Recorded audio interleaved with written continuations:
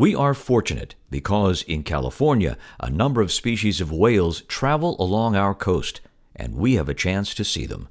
This is the Thank You Ocean Report. We literally have whales here all year round. There are some whales, like the gray whales, that move through California's waters twice each year on their migration between their northern latitude feeding grounds and their lower latitude breeding grounds in Mexico. Mary Jane Schramm is a media and public outreach specialist for the Gulf of the Farallones National Marine Sanctuary and co-author of West Coast Whale Watching. She says we can count on seeing gray whales during the winter and springtime.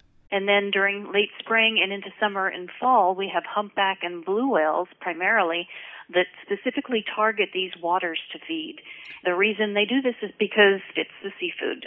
We have tremendously abundant marine life in the marine sanctuaries, and so they take advantage of that. And this is really one of the few places on the planet where we can support such large populations of these whale species that come here to feed. And the number of whales in the waters off California can be quite amazing. We have roughly 2,000 to 3,000 blue whales in this local population, and each blue whale, when it's in full feeding mode, can consume up to 4 tons of food in a single day.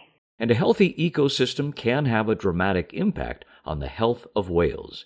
According to John Calambakidis, who's one of the foremost blue and humpback whale biologists in the world, he made a statement a few years ago saying that it's no coincidence that the only recovering population of blue whales on Earth feeds in the waters of California's national marine sanctuaries. Not all whales can be seen from shore, but you can definitely see gray whales. They can be seen from shore, especially during the springtime when you have the mothers and their newborn calves traveling north, because they travel closer to shore than the others, and they travel much more slowly because obviously the calf is not going to be up to really rushing up to the Arctic feeding grounds when mom is right next to it.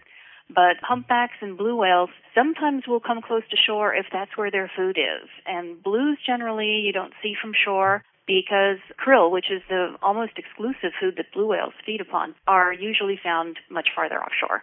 But humpback whales can switch between krill and small schooling fish like sardines or anchovies.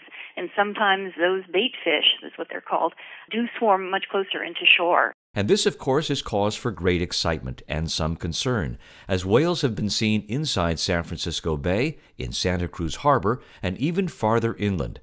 But whether inside of a bay or on a boat in the ocean, here are some ways to reduce our impact on the whales. We have to keep in mind that whales are still wildlife. They're not there for our entertainment. They're in our waters for a purpose, whether it's feeding or migrating. People who are in a boat, if you're doing your whale watching from a boat, you must maintain a 300-foot minimum distance from the whale, and that's roughly the length of a football field, so that gives you kind of an orientation.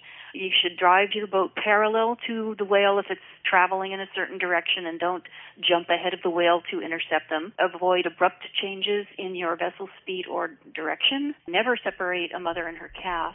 And if other boats are present, don't box in the whales. Give them their space. Share the road with them. Most of us are unaware that whales were still being hunted along the California coast through the early 1970s, and their numbers are improving, but very slowly. Now whale watching has become a thriving recreational activity enjoyed all along California's coast. In Part 2, we'll discuss some of the threats whales face, and we'll offer some additional suggestions for viewing these magnificent creatures. My thanks to Mary Jane Schramm of the Gulf of the Farallones National Marine Sanctuary. If you want to keep up to date on these reports, you can check out our website, thankyouocean.org. I'm Jerry Kay.